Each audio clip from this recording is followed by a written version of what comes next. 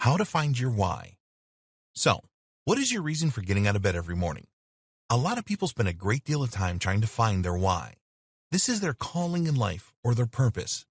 Some find it, but a lot don't. In this video, we will give you all of the tools that you need to find your why. It is very important that you discover your true why. This will enable you to pursue those things that will provide you with ultimate fulfillment in your life. Once you know your why, you can make the right decisions and take the most appropriate action. Finding your why. This video is all about finding your personal why. In a later video, we will discuss how you can find a why mission statement for a business. To get the most out of what we are about to recommend, you need to be prepared to think inwardly and answer a number of questions about your life up until now to truly discover your why. We recommend that you write down all of your thoughts in a journal. If you don't have a journal, then now is a good time to start one. 1. What can you do to improve the lives of others? There are not many feelings better than doing things that will provide more benefit to others than they will yourself. There's been a lot of research showing that people with a true purpose and an attitude of gratitude usually end up making a large contribution to the world far beyond themselves. When you are grateful for what you have in life, you appreciate more the role that others play in your life, so you develop a greater need to give back. There are many ways that you can do this, such as making donations or volunteering to help others in need. Believing that you can really make a difference in the world is a great thing to have in your personal why statement. It will provide you with a true sense of purpose and a real mission in your life. 2. What activities did you participate in that seemed to make time pass more quickly? You will no doubt have heard the old adage that time flies when you are having fun. In the psychological world, the experts call this the flow. The activities in your life that make time pass by quickly for you are your passions. When you do things that you enjoy, you will have more energy. This is living your life's purpose. Most people do things that drain them of vital energy, and as a result, they are exhausted each day and time seems to pass very slowly. 3. What did you enjoy when you were a child? It will help you discover your why statement by thinking back to your childhood and the things that provided you with the most enjoyment. So, get really introspective here and reflect on the story of your life. You will soon discover specific patterns that occur over and over again. It is possible that you will identify activity trends as well. Take a good look at these patterns because they usually hold a number of clues to your purpose in life. Some of the things that you enjoyed as a child you continue to enjoy throughout your life, so identify these. As we get older, it is easy to lose sight of the things that you really enjoyed in your childhood because of the pressures of growing up. These pressures act as passion killers. When we become adults, we tend to focus on things that bring a reward to us. This often creates a disconnect with the things that we are really passionate about. 4. What things will you do even if you look stupid doing them? When you are learning a new skill, you will need to start from scratch. If it is something that you really want to do, then you will practice this skill in front of others no matter how embarrassing it is for you. You are certainly going to make mistakes the first few attempts that you make, so you will have to take all of the embarrassment this brings. So, what things will you do even if you look stupid doing them in the beginning? Maybe you can't dance and this is something that you've always wanted to do. You see good dancers on TV and are in awe of their talents.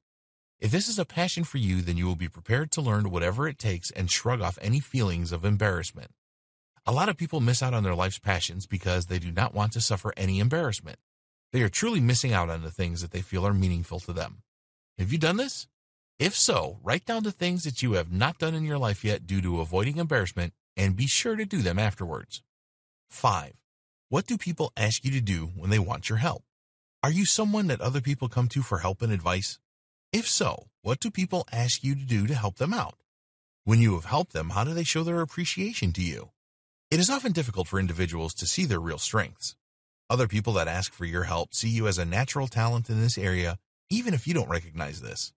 So, think about the reasons that people request your assistance and see if there are any commonalities. Here's an example. Many people will tell you that you are a great listener and really good at solving problems between people. If two people have some kind of conflict, then they are both likely to come to you for help. Think carefully about this because you should definitely include strengths like this in your why statement. 6. What would you do if you only had a year left? Nobody likes to think that they only have a short amount of time left, but the thought of your impending death will help you to focus on the things that are really important to you. This is a very effective way to provide you with a real perspective on your life. Ask yourself how you would like to be remembered. Don't avoid doing this. Thinking that you only have a year left will make you think clearly about what you truly value and what your life priorities are. This will certainly help you to develop your personal why and give you a sense of direction. 7. What things would you go the extra mile for? These are things that you are prepared to pursue relentlessly no matter what obstacles you confront.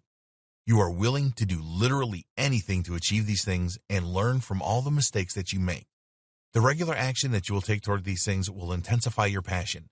You can definitely develop passion for different things, but you will never develop this passion if you don't take any action.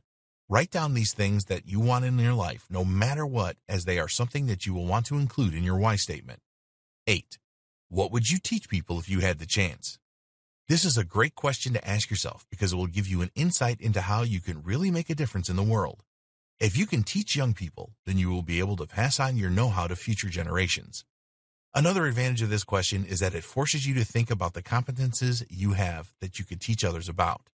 Another good question to ask yourself is, where is there a gap in the knowledge that people have? Or even, how can I improve other people's lives? 9. Are there any things that you currently do at work that you would willingly do for free? What do you really think about your job or your business? Are you really passionate about it? When you are passionate about what you do to make money, you will enjoy it a lot more. You will not feel apprehensive on Sunday nights about Monday approaching. Think about the things that really come easy to you when you are working. What kind of things that you would willingly do for nothing? Okay, it is not going to be everything, but when you can align these things with your why statement, you are on the right track. 10. What things do people thank you for? If you provide your assistance to others in your work life and personal life, what are the things that people thank you for a lot? Maybe you are good at advising people on the decisions that they should make at work or in their own lives. Do you take the time out to help your friends and family? If so, what kinds of things do you do for them? Remember that you are unique and that the help and advice you provide is unique as well. This is really good for your why statement. 11. If you were financially independent and could do anything that you want, then what would you do? Not only should you think that you are financially free, but you also need to believe that you can do anything. Asking yourself this question is a very effective way to uncover your real passions in life. Most people are motivated by money and choose to do things in their life which provide them with the highest reward for the skills that they possess. If money is not a factor, then the other precious resource that you need to consider is time. So how would you spend your time if you didn't have to worry about money? 12. What was your happiest childhood memory? Think back to your childhood again and identify your fondest memory. It is likely that it was something that you gave up as you got older due to other pressures. Maybe you really loved acting in the school play and receiving the applause from the audience. If you really liked something like acting, your parents and your teachers probably talked you out of it. They would have seen it as too much of a risk for you and steered you in another direction for your own good. You can add this passion to your why statement. Use all of these questions to figure out what your why really is. They are all thought-provoking, so please take this seriously. There is nothing more important than finding your why and your true purpose in life. To get the most out of this exercise, you really need to look deeply within yourself to discover your true passions.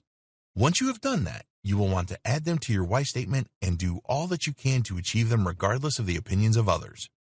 In the next video, we will look at how you can write effective why statements. For more free educational content, visit learnforfree.biz. Content produced and distributed by AllSuperInfo.